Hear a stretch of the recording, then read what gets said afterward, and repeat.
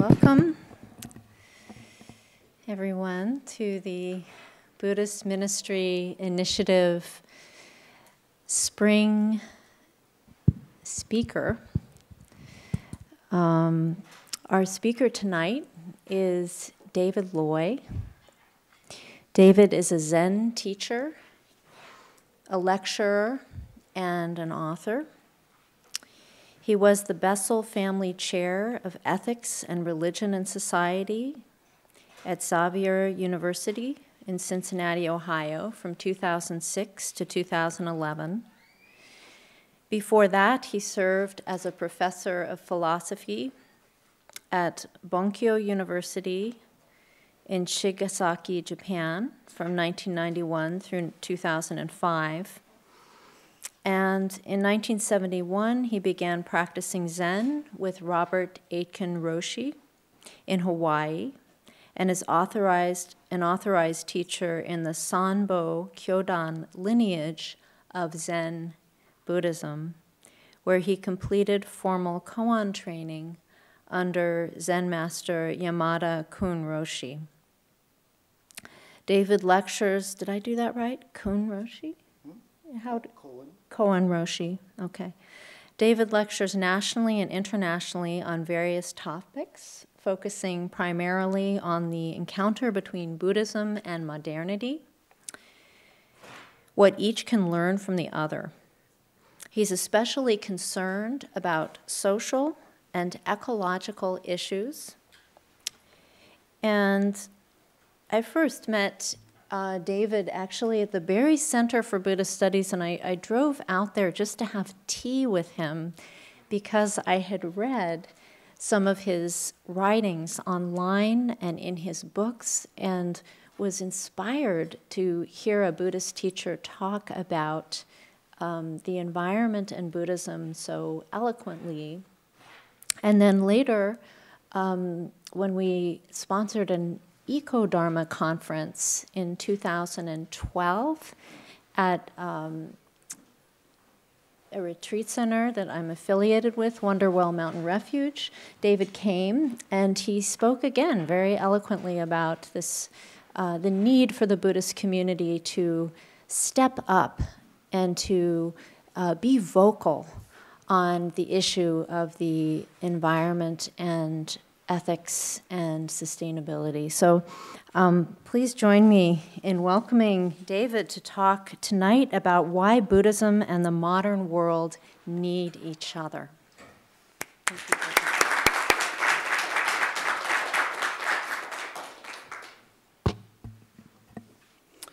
Thank you very much, Professor Miller, for the kind, warm, generous introduction. I'm very pleased to be here. Not so pleased to be behind this podium. I find there's something kind of dualistic about it, but I was informed this is where the mic is, and so I'll make the best of it. Maybe it's a metaphor for institutional constraints, something like that. Although I do notice there is another mic here. Well, we'll see. We'll see how it goes. Well, because of the recording, too, so I'll start out here and see if I start to wander. About 50 years ago, the Zen poet Gary Snyder published an essay on Buddhist anarchism that included these words, quote, "The mercy of the West has been social revolution. The mercy of the East has been insight into the basic self/void. We need both," unquote. Another way to say that, I think, is that the highest ideal of the Western tradition has been social justice, the idea that we can restructure, reconstruct our societies to make them more socially just, more equitable. And I emphasize the word ideal because I think probably all of us in this room are very aware of the shortcomings. And in some ways, we seem to be moving in the opposite direction when you think about the growing gap between rich and poor. But nonetheless, I think it's really important for us to acknowledge and keep in mind what has been accomplished in the modern era in just a few hundred years, right? You think of political revolutions, the establishment of democracies, bills of rights, anti-slavery campaigns, more recently, women's rights, civil rights movements, gay rights, even animal rights now. So again, a lot to appreciate there. On the other side, though, looking at the Buddhist tradition as it has developed in Asia really hasn't had a lot to say about social justice. That hasn't been a primary concern. Rather, the concern, we can say, if the concern of the West has been social transformation, the emphasis of the Buddhist tradition is personal or individual transformation, that we can realize something about ourselves, about the world, about our relationship with the world that transforms how we personally live in the world. And when Gary Snyder says we need both, I think he's right. Not just because those two go well together, but I think we're in a time now where we can see that those two projects actually need each other if they're going to be as successful as we need them to be. So that's really what I'm going to try to persuade you, that right now, at this globalization moment when East and West are certainly coming together, we're learning so much about other traditions. One of the important things we need to do is see how these two ideals, or let's even call them projects, can work together. And I think not too soon, given the kind of ecological, economic, social crises that we face today, too. So I want to start out by contrasting the spiritual roots of the West, that is to say, the Judeo-Christian tradition on the one side, with the Buddhist tradition in terms of their different attitudes toward morality. And here I'm not so much concerned about the content of their moral systems, but more about the difference in their function. I mean, as we would expect if you compare the Ten Commandments with the 5 Buddhist precepts, there are some similarities and there are some differences. That's not what I'm so interested in. Rather, I'm concerned about the role that morality plays within the Abrahamic traditions, Judeo-Christianity in particular, and in Buddhism. Because it seems to me, to start the comparison, that the duality between good and evil is very central. It's the central axis or the central duality of the Abrahamic traditions. It's like, what's God's main way of communicating or relating to us? Well, in a way, he tells us how to live, or it tells us how to live. And likewise, our main responsibility to God is living according to what God has to say, with the implication that if we do that, somehow he will reward us, take care of us, and if we don't, we're going to get into trouble, right? In fact, we can see this duality between good and evil. I mean, for many rather conservative Judeo-Christians, they would see this world as a kind of a battleground, between the forces of good and the forces of evil. And the really important issue is our will. Where do we stand? On which side are we allied? I think this goes all the way back to the very beginnings of the Judeo-Christian tradition, back to the Garden of Eden and the story of Adam and Eve. That's a fascinating myth, and it can be interpreted in a lot of different ways. For me, what stands out is it seems to be some kind of statement about the development of self-consciousness, right? You remember that when they eat the forbidden fruit, they become aware that they're naked, and they sort of get fig leaves and hide from the face of God. It's almost as if that's a metaphor for the development of a self-consciousness, which is also the development of a sense of separation, a sense of distance, right? Insofar as I become self-conscious, I become aware of that which I am not, and there's more of a problematic relationship that comes out of that. But that's not the way the story is told to us, right? That's not what's emphasized anyway. What's emphasized is that it's a sin, that they disobeyed God, that they did something that God didn't want us to do. It's a fascinating story. There's lots else we could look at, but just skimming right through the Judeo-Christian tradition, Noah's Ark. Again, why did God decide to drown almost all animals and human beings? because we weren't living in the way that he wanted us to. Bit of an overreaction, I think. For example, and I wonder too, only two animals, or only two examples, right? Were all the other animals so evil? And especially, what about the evil fish? They got away easy, it seems to me, right? Right? So I'm not sure how it works as a story, but clearly the point is made. God wasn't happy. And then going on to Moses, the heart of the Jewish tradition in a way. God gives us the Ten Commandments, and there's a covenant created in relationship, or our accepting them and sort of agreeing to live with them. He will take care of us in some way. Actually, this is a little peripheral, but some years ago, I was at the Institute for Advanced Study in Jerusalem for a little while, and it was very interesting hanging out with a bunch of archaeologists there who told me some parts of the story that you may not have heard about the story of Moses when he came down from the mountain the second time. He gathered the Israelites together and he said, I've got good news and bad news. The good news is I've got them down to 10. The bad news is adultery is still in.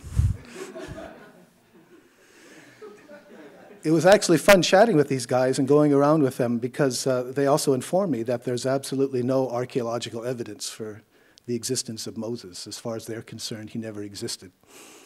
But that's another story. Let's go on. So Adam and Eve, Noah's Ark, Moses, Jesus.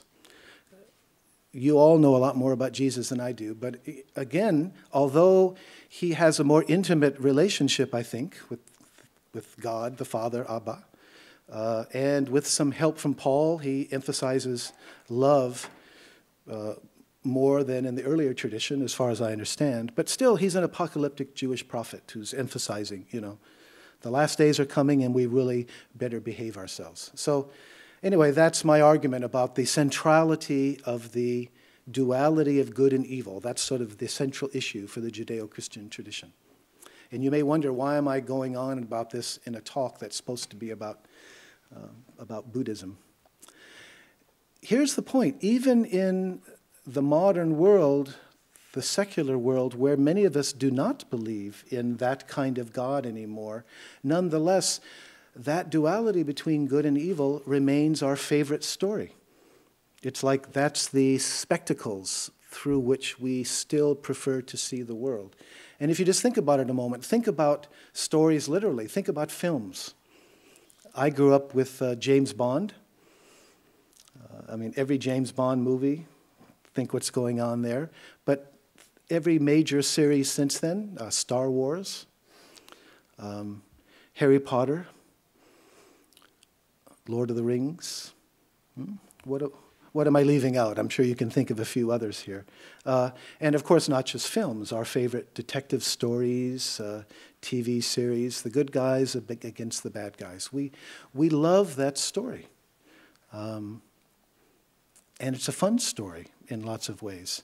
But the problem from a Buddhist perspective is that this spectacles, this way of looking at the world, although it is wonderful in some ways, it's also very problematical in some others. Or if I want to be cute, I could say something like the duality between good and evil is itself both good and evil. So I want to spend a few minutes sort of unpacking that, starting with the problematical side. As I think you know, Buddhism has a lot to say about how our ways of thinking confuse or delude us. As my favorite bumper sticker has it, don't believe everything you think. And one of the ways in which thinking problematizes the world for us is dualistic thinking. That is to say, thinking in bipolar categories. And by that, I'm thinking of things like hot, cold, big, small, white, black, the problem with this dualism is both logical and psychological, in that we think that there are two concepts involved here, but actually they're two sides of the same concept. For example, if you don't know what the word hot means, you don't really understand what the word cold means. They're really two sides of the same concept, right? And in many, maybe most cases, this is fairly innocuous, it's not problematical, but there are some cases where it is, because we want one rather than the other, and it's the nature of that bipolarity that you can't have one without the other. You got to have both. And the example that I would give is, the first example would be something like purity, impurity. If it's important for you to live a pure life, and again, that can mean anything you want it to. In a way, it doesn't matter. But if it's important for you to live a pure life, what that means is that you will be preoccupied with impurity. That is to say, with avoiding impurity. You can't simply be impure. You've got to discriminate situations and say, is this a pure action? Is this a pure response or not? You have this constant decision. So you can't have one lens without the other, is the point.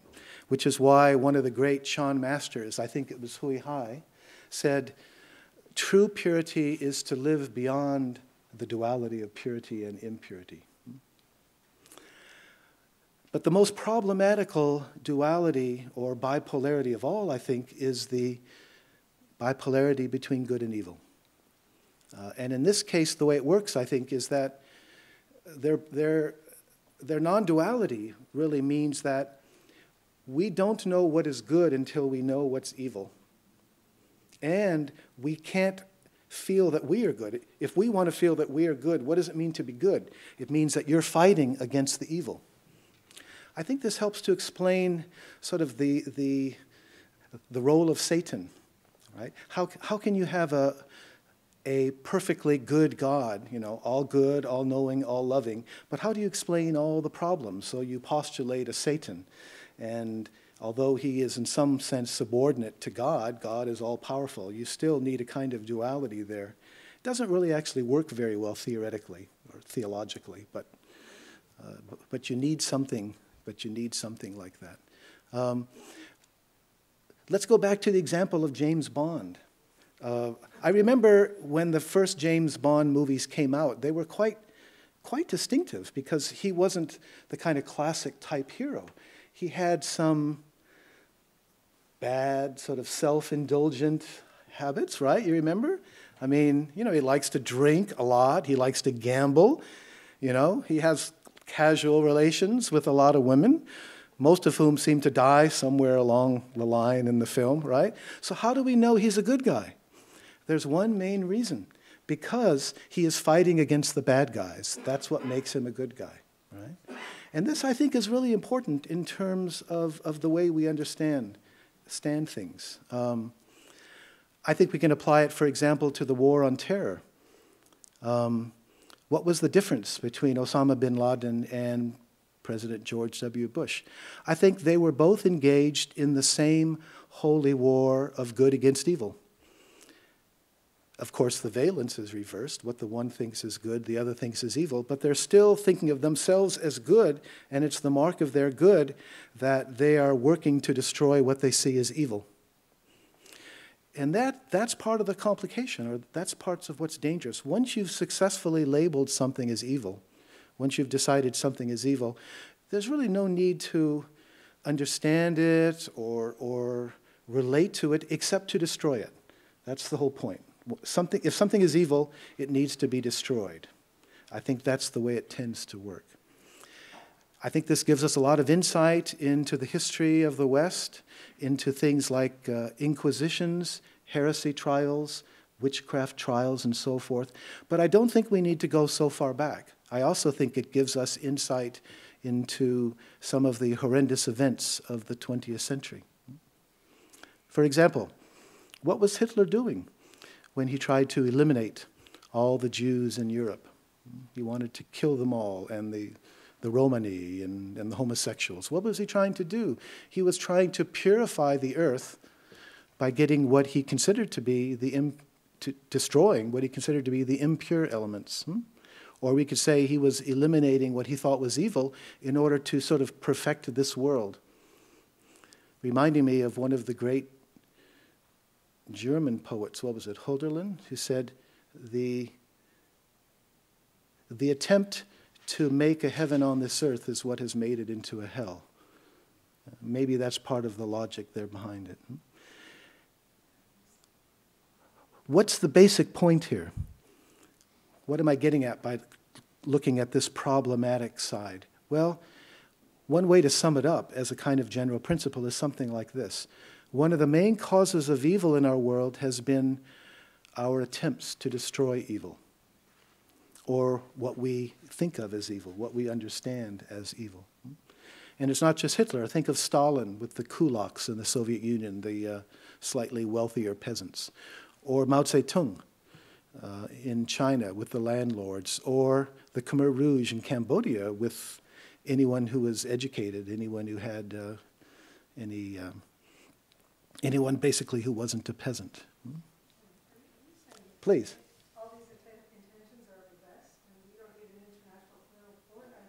I'm trying to get my head around what you're saying right now, because I can certainly see the equation between Bush and Latin. But to bring Hitler into the issue, I mean, this is a guy who just happens to have this point of view and is sincerely trying to I'm not defending Hitler in the least. I'm just talking about this dualistic way of thinking, how it was that he himself was acting out of it. He thought he was doing something good by fighting against what he believed to be evil. He's simply an example of that. And I see that as kind of a general principle that I think has been very important in the history of the West generally, and has been the source of a lot of suffering from a Buddhist perspective. So that to me is the problematical side. Now let me go on and talk about the positive side that'll maybe, hopefully, relieve some of your anxieties. And that brings us back to the Old Testament or the Jewish Bible, back to the prophets. What were the prophets doing? Well, one of the things they were certainly doing is that they were speaking to rulers. They were going up to the kings and the rulers, and they were challenging them. They were saying, look, you're not living in the way that God wants you to. You're not obeying his rules. You are taking advantage, exploiting the widows, the orphans, the poor, and so forth. And then they would run back into the hills, usually. Got to get away from the kings after you've been challenging them like that. And this was the beginning of something really important. The notion that this whole concern for good and evil isn't something that rulers are immune from. That rulers, too, are subject to the same good demands, the same ethical demands for justice. And this, therefore, applies not just to their subjects, but applies to the state. It applies to the government.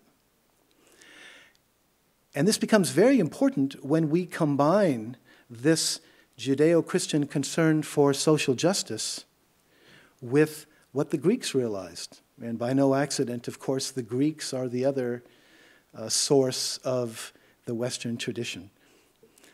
Because the Greeks realized that the way we live together, the kind of social organization, is not natural in the way that our ecosystems are. That if we don't like the way our society is structured, we can restructure it. And they were the ones who started to do that. They're the ones who created democracy. Not a very good democracy by our standards, but nonetheless, they sort of showed us something. So what happens in the modern world, it seems to me, is you have this realization we can transform our society with the Judeo-Christian concern for social justice, and we get the kind of institutional reforms that I was alluding to at the very beginning of my talk. And it's been very important. This is that social justice ideal, that we can restructure how we live together in order to make it more equitable, more just. Right? And because of that, we now live in a perfect society, right? Right? Well, not quite, not quite. The ideal's wonderful and important, but we're not quite there yet, if we ever will be, right? And here's the interesting question, why not? Is there something holding us back? What's the limitation? Or maybe I can try to put it this way. Supposing all of us were living in the most perfect possible society, the best political and economic system, whatever that would mean. If, however, you and I individually were still motivated by what Buddhism calls the three poisons, greed, ill will, and delusion, if our minds were still full of that, would that society work well? Or wouldn't it be the case that somehow, sooner or later, probably sooner, subversive things would happen? People would find ways to take advantage of that system, and in certain ways it would break down. And I wonder, is that a parable for what's been happening? Or to put it another way, suppose that you are a revolutionary leader who has overthrown some really nasty dictator. And so now you have complete power. But if you haven't worked on your own greed, it's going to be rather difficult overcoming this tendency to take advantage of your new situation. If you haven't worked on your own ill will, you're likely going to look at people who have other ideas about how things should be done, how society should be structured. The tendency will be to see them as somehow enemies that need to be neutralized one way or the other, right? And if you haven't worked on your own delusion, your own ego, that you're the wise one, and that the solution to all of society's ills is simply imposing your vision on the society because you have the wisdom, right? Is that really going to be a solution? I mean, what's going to happen to that new revolutionary society? How well is that going to work? And does that help us understand why so often revolutions simply lead to one gang of thugs being replaced by another? I think you can see where I'm going with this. The ideal of social justice is wonderful. The ideal of structural transformation, passing laws, reform movements, essential, fantastic. But the limitation there is individual people. Just to change the institutional structure, how we actually live together, won't be, and I would argue can't be enough unless there's also some realization and emphasis on personal, individual transformation as well. Which brings me to the second part of my talk, the Buddhist tradition.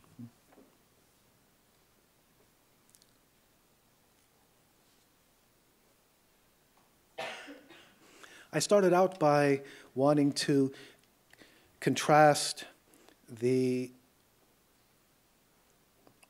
perspective of the Abrahamic tradition toward morality with the Buddhist tradition. So let's look at that for the moment. Obviously, ethics, social morality is very important in Buddhism too, and it definitely provides a foundation there. Nonetheless, it seems to me that it's not central in the same way that good versus evil is for the Abrahamic traditions.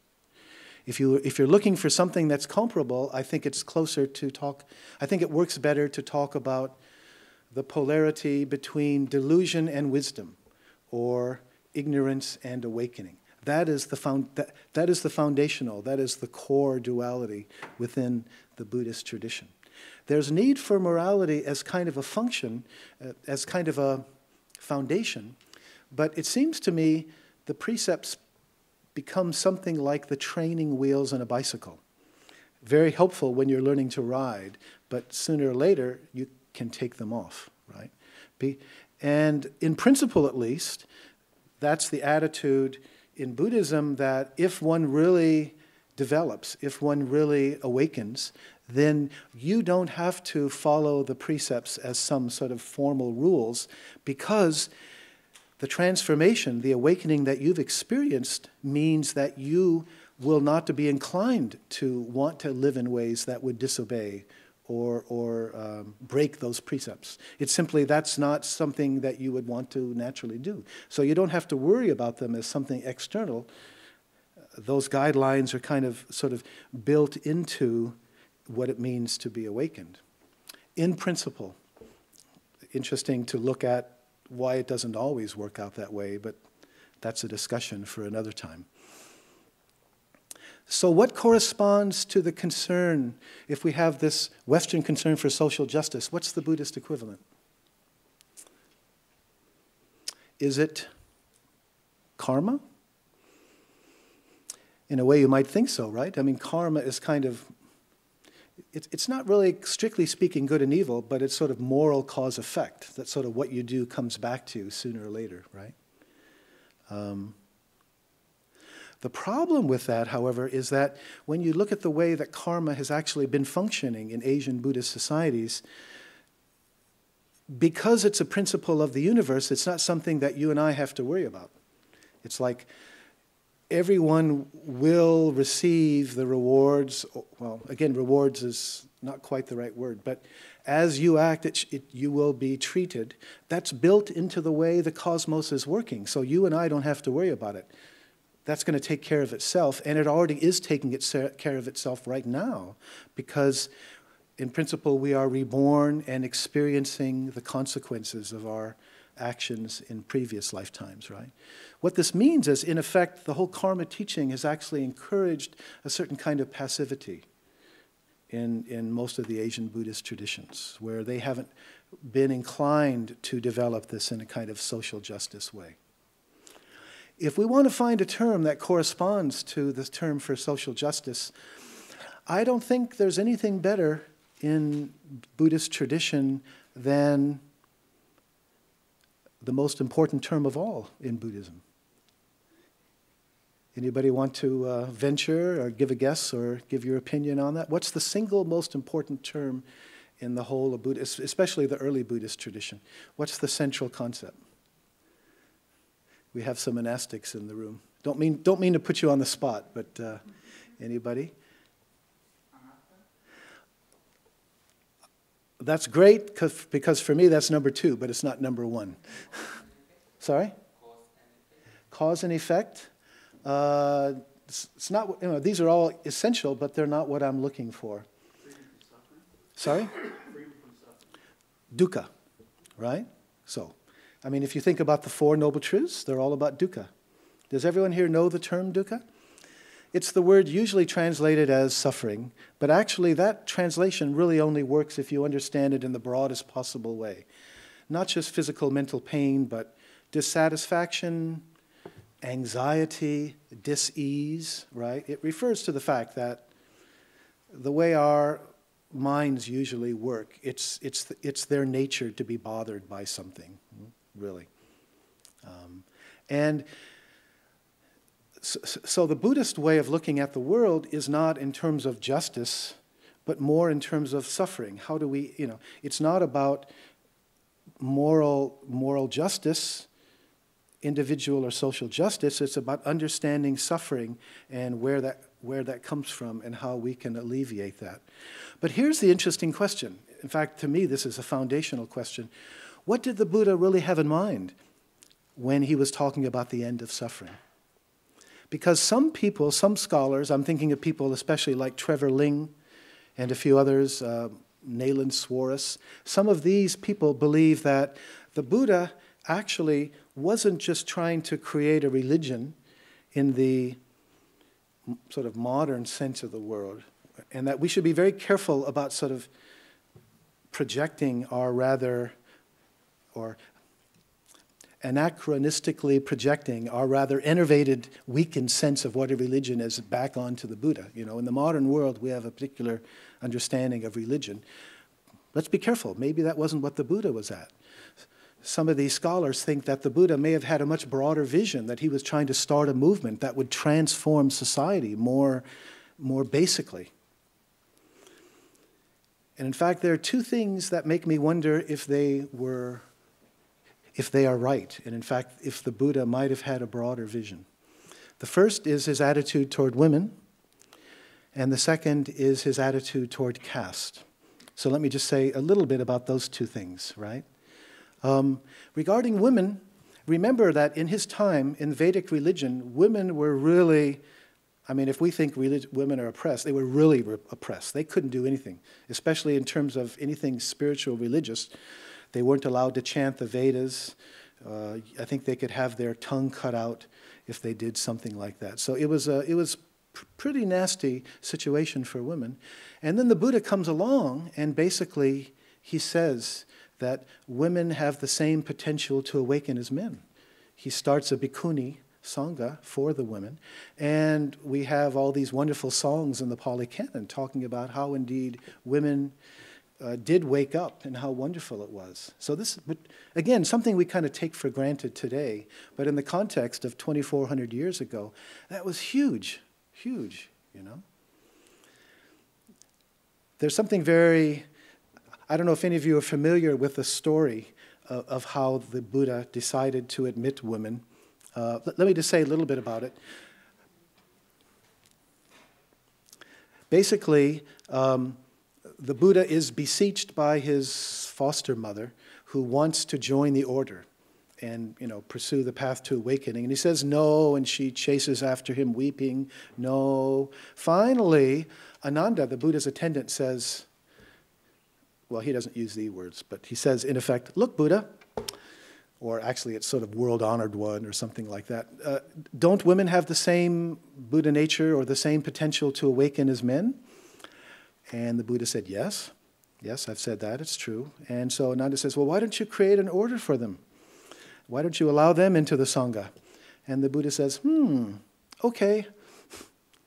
And then he sort of adds some conditions to it. You know, he says, well, just by accident, these conditions always make the women forever subordinate to men. And he also says, well, because of this, my Dharma is going to disappear much more quickly. That's the story that's come down to us. And it's really important to recognize that it's been totally distorted. There's all kinds of evidence within that story. For example, I used to appreciate the fact that, wasn't it neat that the Buddha would allow himself to be persuaded by Ananda, his young attendant? And then I realized, David, you're not thinking. In the Pali Canon, there's all kinds of stories about Ananda, and they're all designed to show him in a bad light. The redactors, the people who put it together, they really had it in for Ananda. Clearly, there was a kind of a power struggle, and Kashyapa, the guy who basically took over after the Buddha's death, he and Ananda, he really didn't like Ananda. I'm not sure why. Maybe because Ananda was too close to the Buddha or something. So the fact that Ananda is the one who talks the Buddha into making the women's order, that's a way of blaming Ananda for doing it, you see. And there's other problems too. For example, in the story, this incident is believed to have occurred quite early in the Buddha's teaching career, 7, 8, 9 years, something like that. But Ananda didn't become his attendant until late in life. So that part doesn't work very well. And there's some other problems as well. Some people think the rules that women are supposed to follow that subordinate them to men, there's some evidence they were added later, so all this kind of stuff. It's just a way of pointing out that as wonderful as the Pali Canon is, and especially the sutras, we have to be a little bit careful in the way we interpret it. The other issue is caste, which at the time of the Buddha evidently wasn't as strong as it became, but still, that was still a big issue. And one of the really important things about the Buddha's Sangha is that when you joined the Sangha, when you became a monastic, you lost caste. There was no caste in the Sangha. Kind of interesting, you know. There were no differentiations of caste within the spiritual institution that the Buddha created, which has sometimes been called the first democracy in history, right?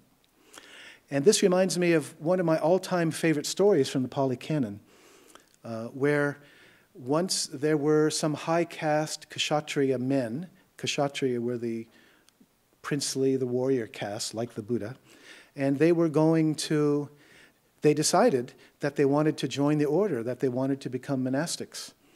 And so they turned to their attendant, Upali, not only their servant, but to be honest, probably something more like their slave, right? And they said, look, we're going to take off our rich silk clothes and jewelry, and we want you to bring this back to our families because we're not going to need them anymore as monastics, right? And Upali said, no way.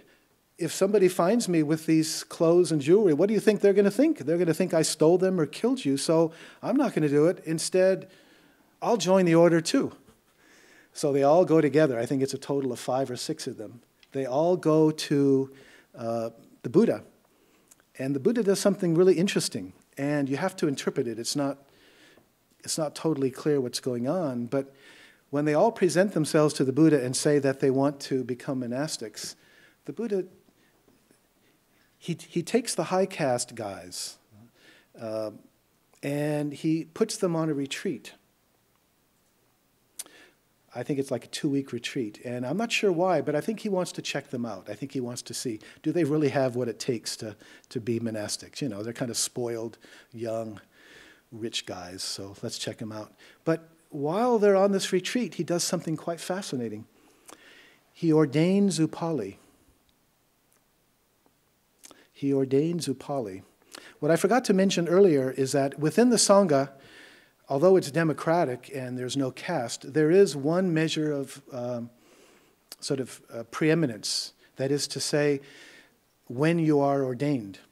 Because the person who is ordained earlier, if, for example, they're moving around and they decide where to rest or when to start eating, the person who is the oldest in the Sangha has priority always.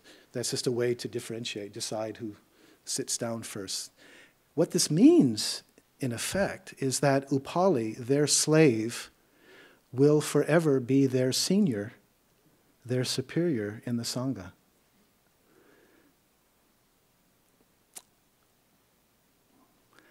And again, think of it in that context of a caste-ridden society. Think what that means, right? But what happened to the Sangha after the Buddha died? Maybe, and it's very hard to say, maybe the Buddha had this broader vision, but what in fact happened was, after he was gone, well, first of all, the women's Sangha didn't last for very long. Maybe it had something to do with the fact that the men had control. And my guess is the men didn't like the competition. Curiously, after a couple hundred years, the women's Sanghas tend to disappear. Serious problem there. And in fact, every Asian Buddhist society is strongly patriarchal in a way that I don't think the Buddha was. Maybe Taiwan a bit less than some because they have so many nuns there, but all very patriarchal. And what about caste? Well,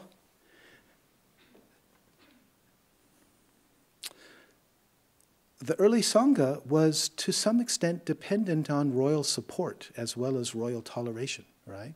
We have stories of kings giving land and also providing financial support to the early Sangha, which needed it, right? It's still fragile, it's early days.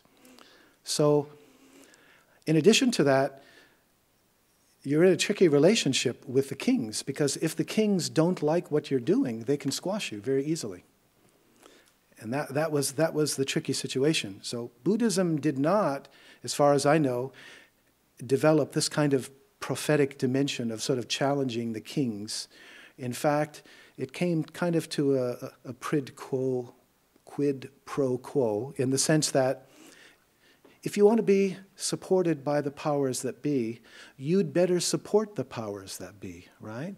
And that's the way it developed historically. In other words, and you also have a teaching within the tradition that enables you to do this very nicely, the teaching of rebirth, right? So, somebody's born a king or a prince and becomes a king, well, you must have very good karma from your past lifetime. We should obey you because you deserve to be king. Somebody else is born poor, maybe very disabled, well, I'm sorry, but don't blame anybody else. You must have done something bad in your past lifetime, right? And you are a woman. Well, I'm really sorry. You know, you must have done something really bad in your past lifetime. But if you do what we men say, if you obey us, then you have a good chance to be reborn as a man in your next lifetime, and then you can become a Buddhist monk and that sort of thing. I'm making a kind of joke, but as I understand the history, it's not so far from what actually happened. So in other words, Buddhism did not develop in a way that challenged the social order.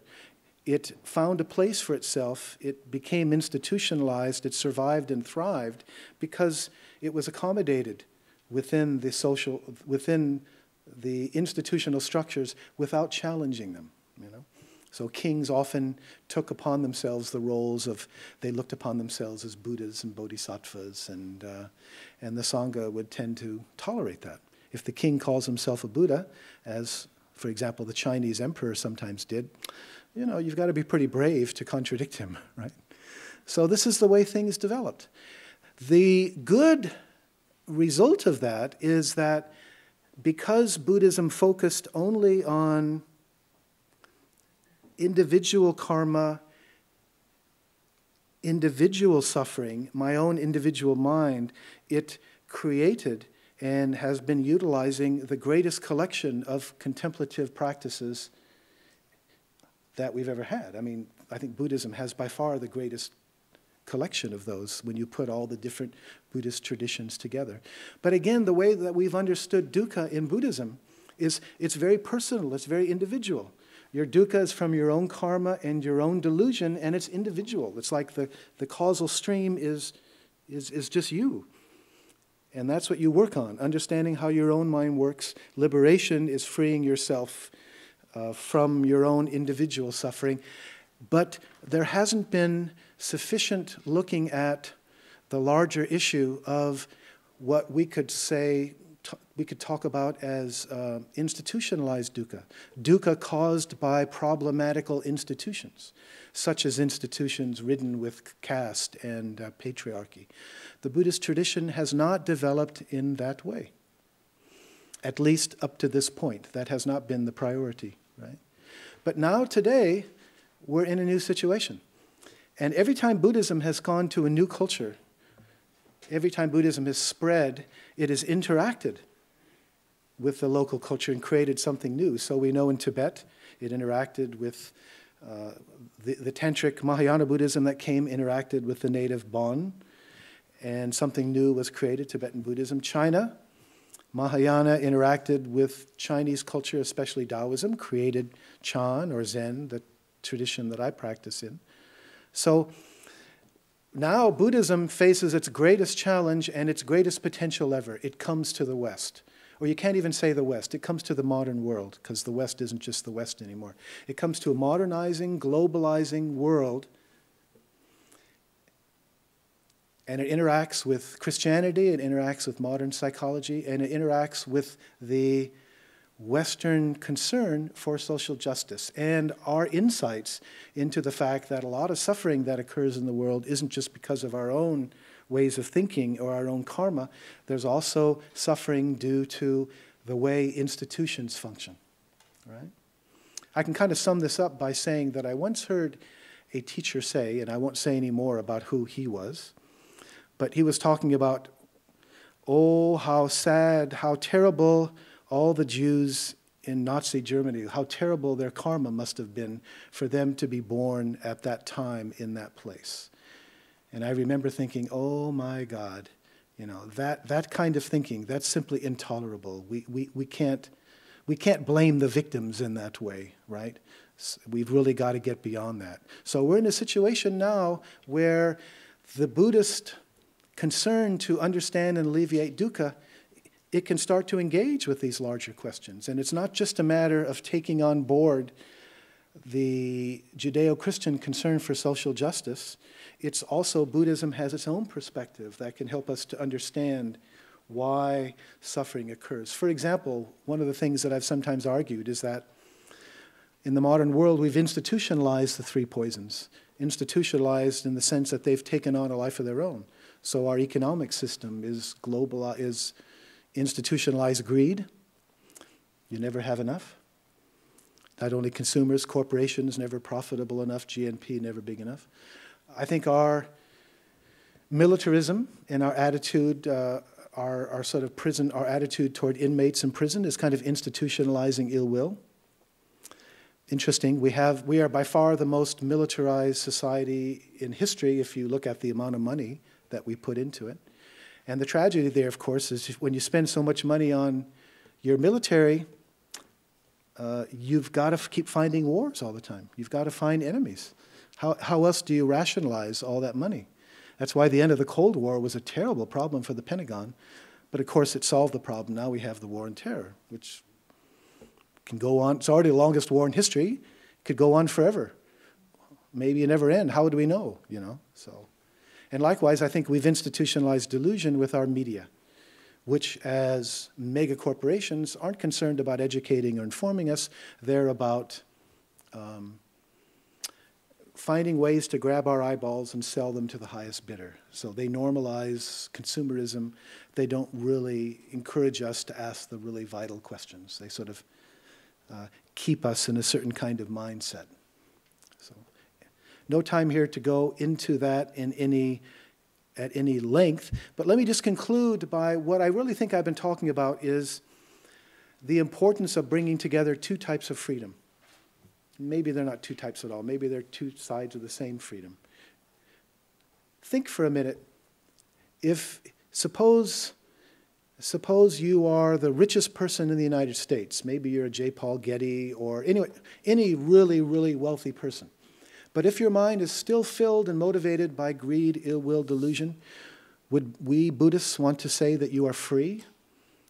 In some important sense, you are not. But one can turn that around as well and look at Burma, Myanmar, maybe a little bit earlier, maybe a generation ago, although I'm not sure how much better things are now, really. But if you go back a little bit and you have a military junta which exploits everything for its own benefit, where people can't speak freely, a lot of people find it very hard to get enough food to eat. Are you really free there, even if you're an awakened Buddhist monk living in that kind of terrible situation where you can't speak freely, where your family's oppressed, and so forth? Can't we see today that we really need to work on both types of freedom? And in the modern world where where globalization means that we know so much more about other traditions and we can see we can learn from their ideals, their projects, but we can also bring them together with other projects. And as I said earlier, none too soon. I think we're in some pretty critical times now, and I think we can use all the help we can get, all the insights from all of these traditions. So that's why I think that Buddhism and the modern world need each other. Thank you.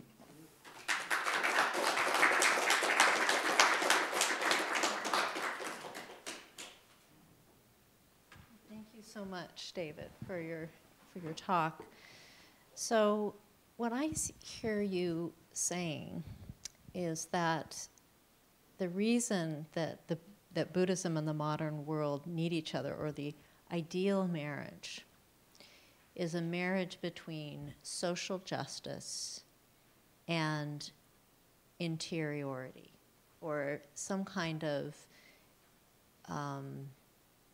could say, an external societal awakening and an internal awakening. That the ideal for a modern practice of Buddhism would be that.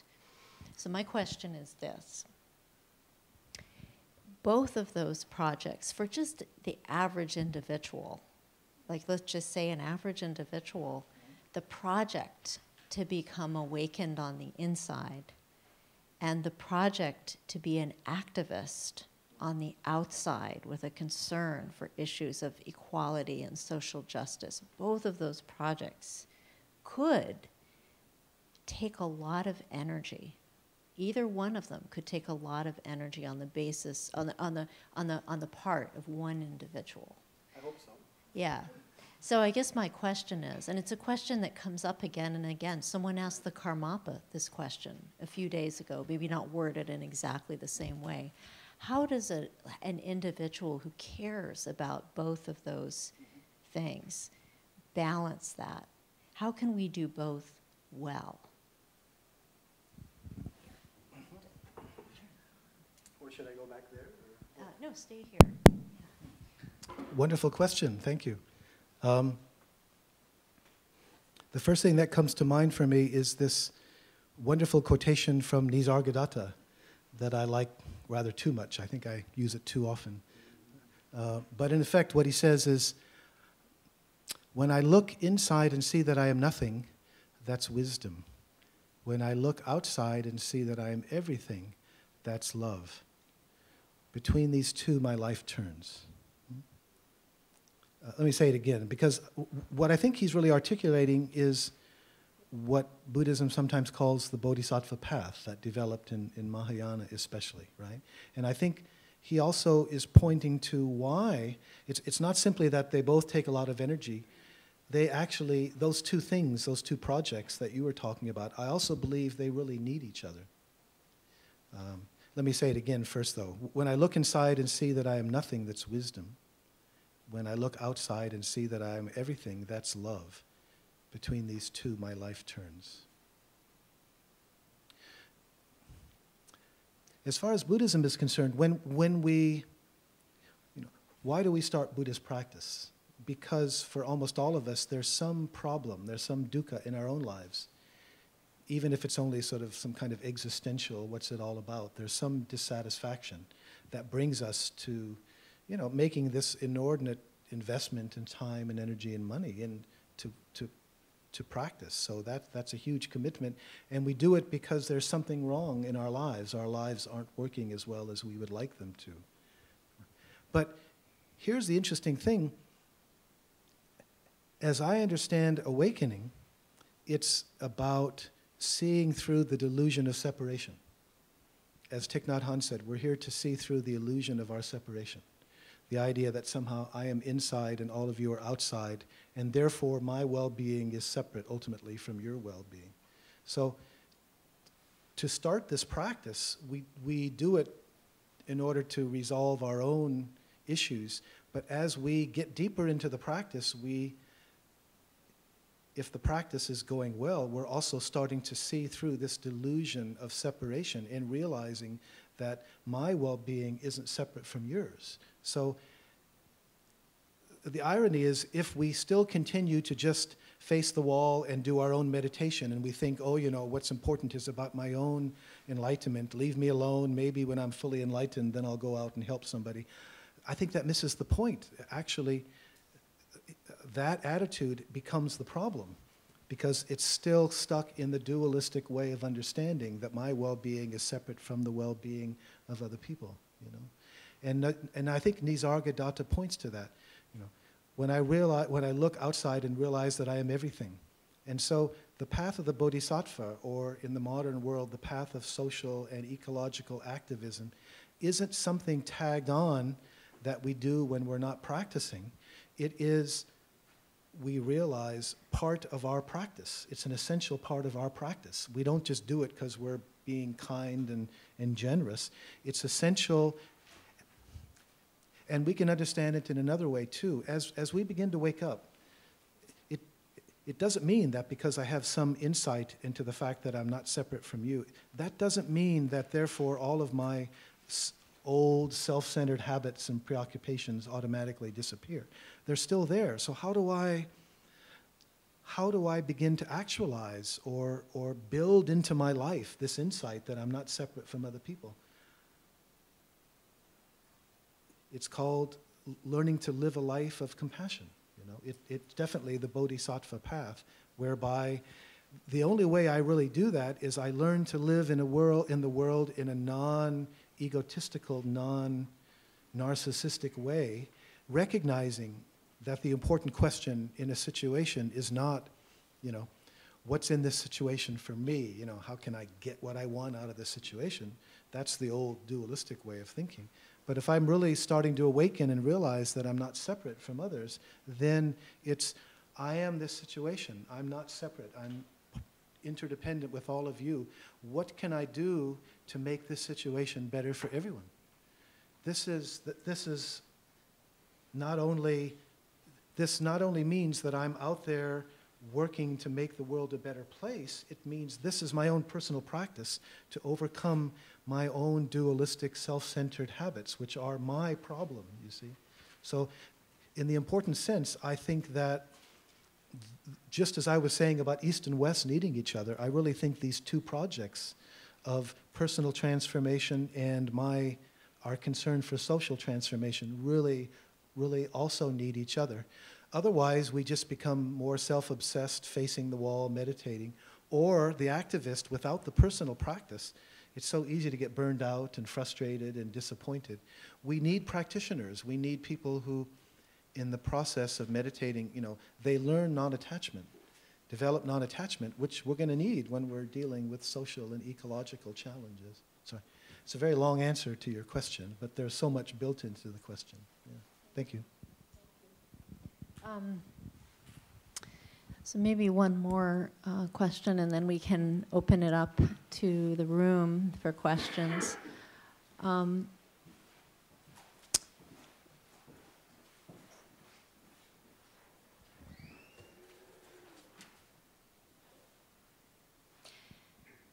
So I wonder sometimes, this is just my own wondering, when I first encountered Buddhism, I encountered it in a Western context, and I believed for many years that Buddhism was about personal transformation.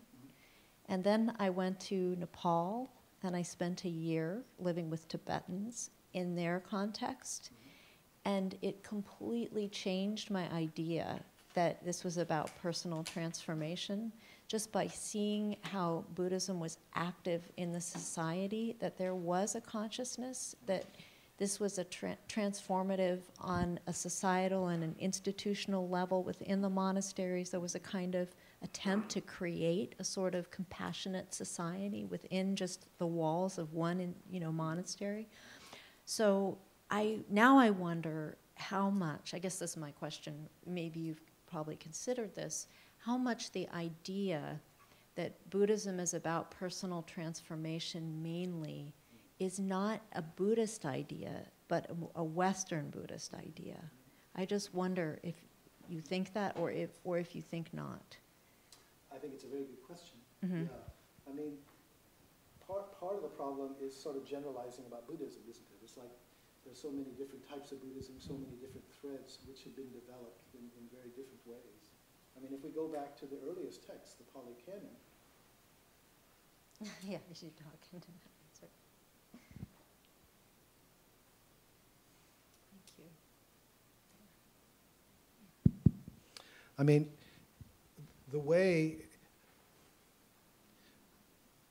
my understanding of the early texts, and I don't think it's simply my understanding, I think it's sort of built in there. There are tensions within the early canon, but what's the ultimate goal, right? If you think about it, the ultimate goal is this world of samsara is a world of suffering, craving, delusion, and so forth, and the idea is not to improve it or transform it in some way. The idea is to transcend it by, or escape it by not being reborn. So I think there is this, I'm not saying this is the only thing in Buddhism, but this, yeah, that's very strong. Even then, that's controversial. There's, if we wanted to spend the time, I think there's some things that can cast some doubt upon, or, there seem to be different ideals and goals going on there. The bodhisattva ideal is to keep coming back as long as you can, or like to sort of prolong that for the sake of the suffering of the world. That's a different model. Right. That's usually associated with the development of Mahayana. Mm-hmm. And again, the way that's, it's kind of a Mahayana story, why we're superior to the other guys, right? But the way that's normally explained is, of course, that they distinguish between the arhats, the enlightened people at the time of the Buddha, who they were awakened, but they were awakened for themselves, and they didn't have that sense of responsibility. And the idea of the bodhisattva path, to be reborn and to help other people, is predicated on following the example of the Buddha, right? Like the Buddha, he spent 45 years going all around trying to help everybody, and so that is talked about as what we should emulate. within Japanese society, okay, I spent 20 years in Japan. It wasn't in a monastic situation, but you know, in Japanese Buddhism, in Zen, there is a lot of lip service paid to the Bodhisattva path. We used to say every day the 4 Bodhisattva vows, the first of which is, living beings are numberless, I vow to save them all. Well, lip service, but in terms of how things actually function, you know. First of all, not much was done to live up to that. And also, it was understood not in a social justice way. The Bodhisattva path is usually understood as helping others wake up so that they are waking up rather than doing something that might be transformative, you know, on an institutional level. So again, without prolonging the answer, I think there's a lot of streams, a lot of Buddhist traditions, and it's dangerous for either one of us to generalize about that. But of course, that's just what I've done in my talk. Why don't we open it up for the group to ask questions of David, if you would like to. We have a mic hopper. Anyone want to be a mic hopper?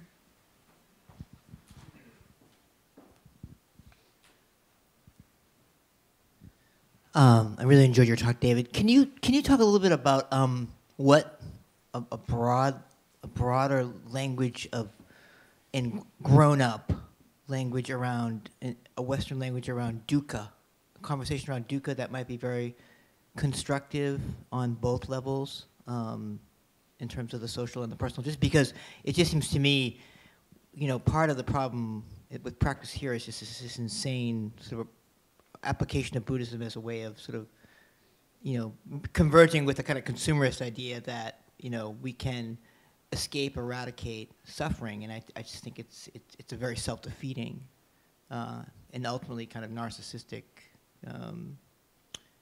aspiration. So, I mean, I think we're here to. I think suffering is here for good, you know.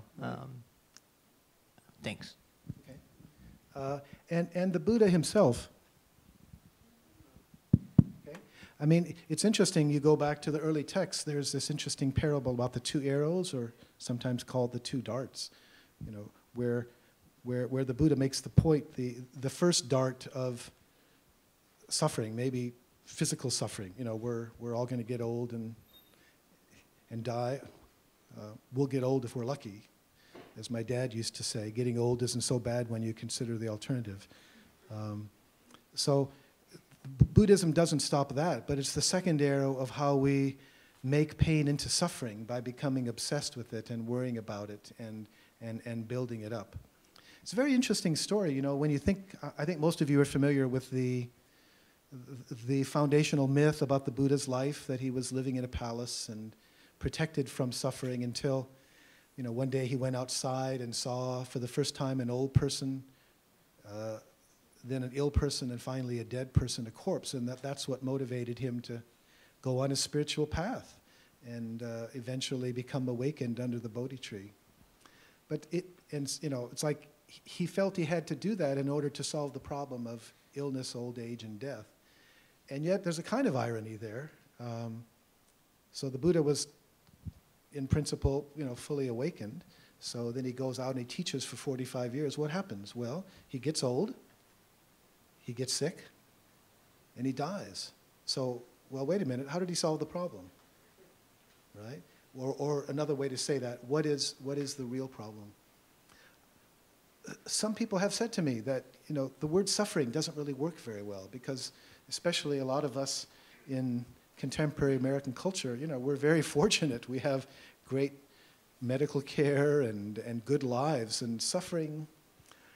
But maybe that's not the best translation, as I tried to allude to at the beginning. The way that I try to talk about it now is in terms of a sense of lack. And I explain that in the following way, that I think we can understand the Buddhist teaching about anatta, no self, as fitting into our contemporary understanding. The sense of self is a psychological and social construct, right? But the construction of a sense of self is at the same time the construction of that which is not self. It's like a sense of separation. It goes back to that delusion of separation. And that there's a fundamental discomfort or dis-ease built into that situation. Or to say it another way, if the sense of self is a construct, it's inherently insecure. It's inherently uncomfortable because there's no thing there. There's no substantiality to it. It's just sort of patterns of behavior, processes that work together in a certain way. But because it doesn't have any reality, it's inevitably going to be insecure.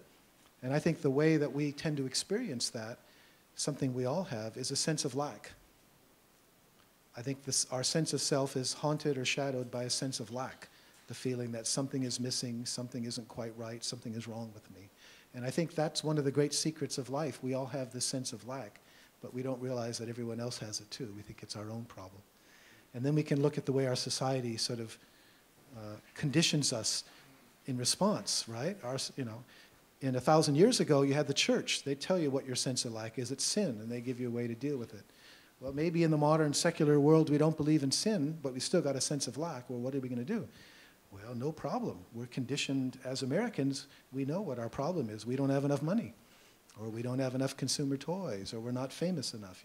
Our society conditions us to understand our sense of lack and to try to fill it up by sort of getting enough money, getting enough fame, something like that.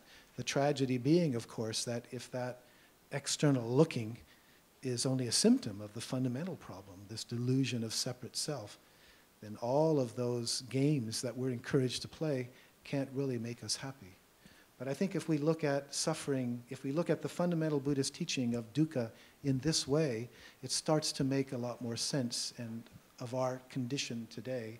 And it also gives us a perspective on our society, you see, because it's not simply that you and I maybe are encouraged to become obsessed with money, but if you look at it from the other side, we can see we have a problematical society that is encouraging us to become obsessed with money and fame and things like that. So you can also use that as a way to understand and critique where our society is at.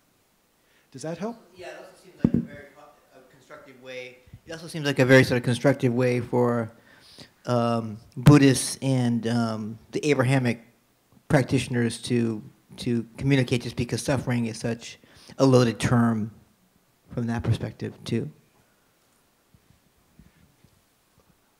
So my understanding is not that we should simply import a kind of Judeo-Christian concern for social justice. There's a place for that.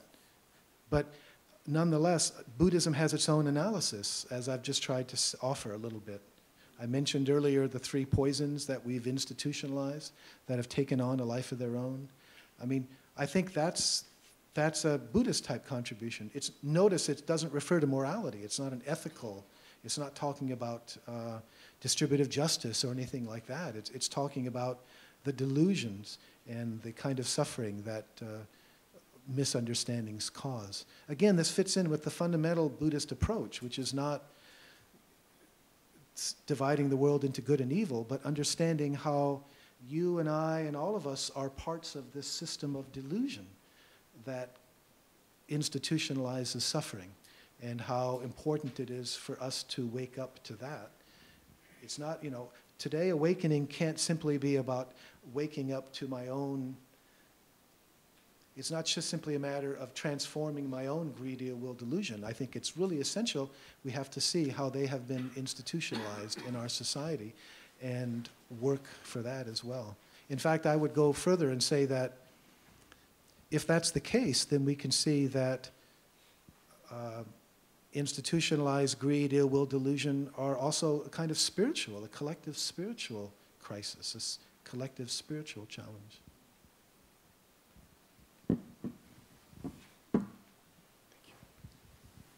Thank you very much. I appreciate the way you were bringing out the limitations of the aspect of good and evil from the Abrahamic traditions. And I think you were inferring when someone is awake that their moral compass becomes more spontaneous in the way it arises. It's not sort of like you have to codify these rules. But I also get a little bit stumped when I think about sort of the institutionalization of our delusions and the fact that we do still need to have some sort of moral compass in the way we want to move forward. And I think as Buddhism has moved into the West, or the modern world, it's been sort of indoctrinated a lot with the aspect of like a postmodern cultural relativism, where we have a very difficult time making judgments around things, and we kind of like to see things all equal. And that seems like a dead end too, in a certain way. So, and I think the solution to that is, in one way, is quite simple. That is, just speaking in terms of Buddhist institutions themselves, how important it is for Buddhist institutions to focus on the precepts, right? In other words, if you get fully, deeply enlightened, you don't need the precepts anymore because you automatically want to follow them. But that's okay, but nonetheless, the precepts are there, out there for all of us. And if something happens and you're inclined to break them, you're going to be held accountable, that kind of thing. I mean, I think the precepts, in the Zen tradition, for complicated reasons, we haven't emphasized them enough, and I think that is really important. In the Theravada tradition, I think they've done a much better job about emphasizing and holding the monastics in principle to those precepts. Now, how much that's the complete answer to what you're calling for is another question, but certainly that's a place we have to start. Hello, Professor David Lloyd. Nice to meet you again. And thanks Welcome. for the wonderful talk. So my question is actually, it has two parts around the increasing popularity of Buddhism in America. Like one part is the Hollywoodization of Buddhism, like so many Hollywood stars, superstars embracing Buddhism. And another one is the popularity of mindfulness meditation, like when Thich Nhat Hanh comes, World Bank invites him, Google invites him, so, and Apple. So what do you think are the implications of these actually to Buddhism and also in general in American society? Thanks. Yeah. Because there is this element within Buddhism that does encourage us to sort of transcend this world, I think there's some danger, on the one hand, of doing what I was arguing against, of sort of seeing our own well-being, our own awakening, our own salvation as sort of separate from the salvation of others. That's one problem. The other extreme, it seems to me, is understanding Buddhism simply in terms of a kind of mindfulness, or simply in terms of sort of psychologically dealing with my own stuff in my own head, and if I just get that cleared away, then my life will be okay. What I'm trying to point to is I think there are two extremes. On the one hand, an extreme that sees the path about transcending this world and everyone else, and on the other hand, the extreme that thinks it's simply, in kind of a Western modern way, Buddhism is simply about helping us understand how our minds work. And if we simply understand how our minds work, then we will sort of fit into society better, we'll play our social roles better, and everything will be okay. What's interesting about those two extremes is that neither one of them really involves any sort of engagement with what's actually going on in the society. Both of them sort of disconnect themselves from the kinds of social institutional dukkha that I was trying to refer to.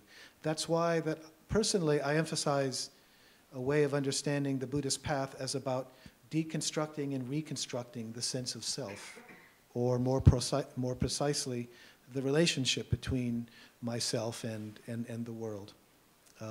And if we look on it in that way, we can also say, well, it's not simply that I need to be deconstructed and reconstructed, but we can have a society that needs to be reconstructed so that it doesn't institutionalize dukkha. In most ways, I think the mindfulness movement is something very positive. You know, it's very beneficial to a lot of people, but there's also obviously dangers there if we think that somehow we're taking out the essence, the best part of Buddhism, and simply we can ignore all the rest of that superstitious stuff. We're really missing the point. And it's so easy for that kind of mindfulness to be used to simply make us more efficient workers, more profitable workers, and sort of fit into the system better, and missing the point that the real Buddhist teachings, if we really know what's going on, they imply some very powerful critique, I think, of the dukkha that our institutions are creating. We're getting low on time. Can we take a few more questions, and then I'll try to keep my answers shorter. Hello. Sure. So, I mean, I think you brought up some postmodern theoretical questions. It seems like with some Western discourses now, there's been this destabilization of the autonomous subject that kind of Buddhism has been pointing at for a long time. Like, there's no concrete core to yourself. And a lot of people have done social theoretical work around how the self is constituted collectively. Are there any social theoretical kind of strands that you think could help translate Buddhist practices, disciplines, perspectives into social theoretical frameworks that can challenge institutional forms of the three poisons? Because I feel like in Western languages this has been happening. Looking at these things not through this kind of self-other dichotomy, but in a much more nuanced way. Well, I mean, I think there's already a very rich discourse going on, and I'm sure I suspect you know more in more detail about some of the people that are writing there. I think so. The essential point is what you say, that Buddhism is claiming that the self, the subject, has always been decentered, that it can never achieve the kind of stability or security that it's searching for. And that's a kind of huge insight. I think what Buddhism mainly has to contribute, of course, is the contemplative practices, right? I mean, it's not enough just to read French or continental postmodern philosophy, although that can certainly play a role, but that it's really important to bring that into relationship with contemplative practices that actually help to deconstruct the sense of duality. And so I think that may be the most important thing that Buddhism has to offer there. Without a language for that, without a language to describe the ways in which it's institutionalized, it's hard to strategize how to challenge that. It's like where's the bridge? Great question.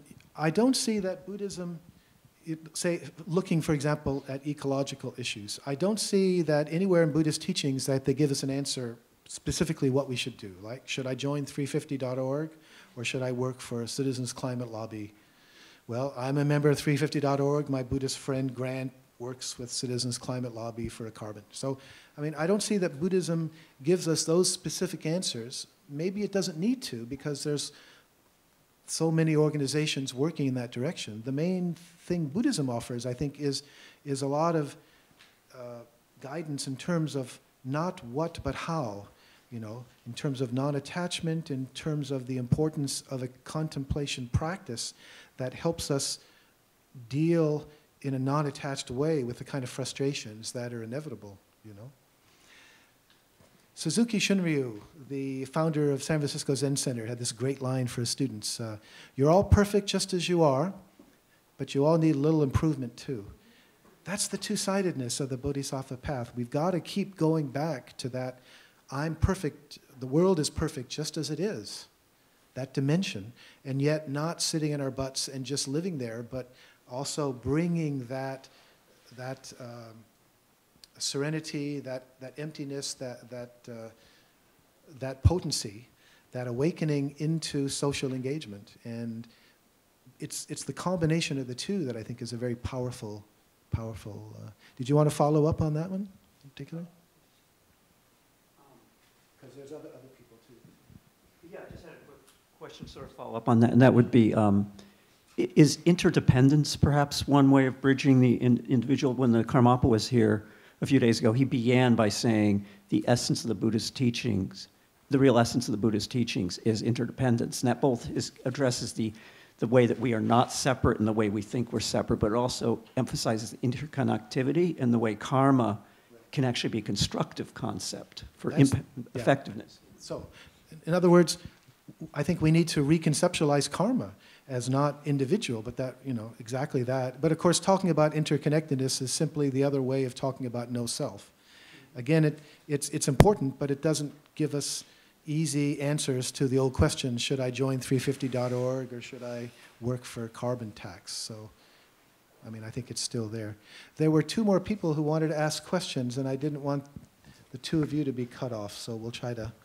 Hi, David. Thanks for being here with us today. You've spoken a lot about social transformation and how that relates with Buddhism.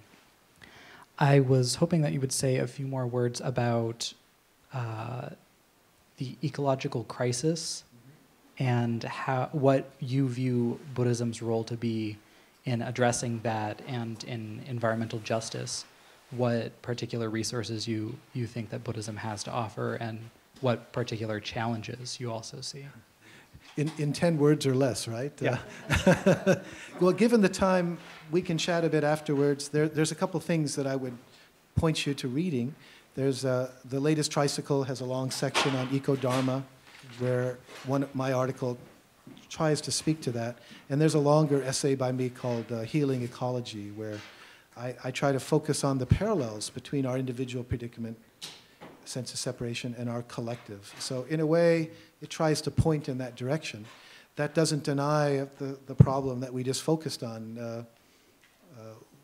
I think it gives us a lot of insight from a Buddhist perspective exactly where the source of the problem is.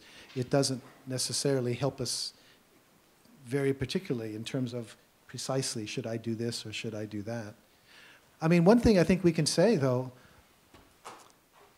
let's face it, folks, we're in a difficult situation, okay? I think you know it. I don't think you need me to tell you that, ecologically and socially and economically.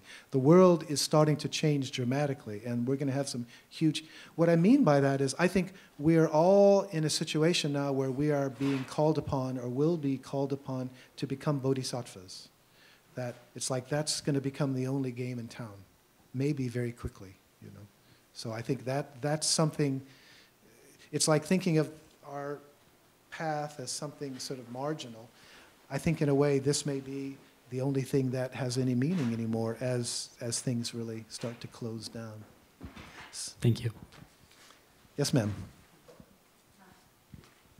Yeah, I'm sorry I couldn't answer your question. It's a wonderful question. It's just a very rich one. Yeah. Thank you so much, David, for joining us. And David leads wilderness retreats, and I have some handouts here. If you're interested on a wilderness retreat he's leading in August of this year. So thank you so much, David, for coming.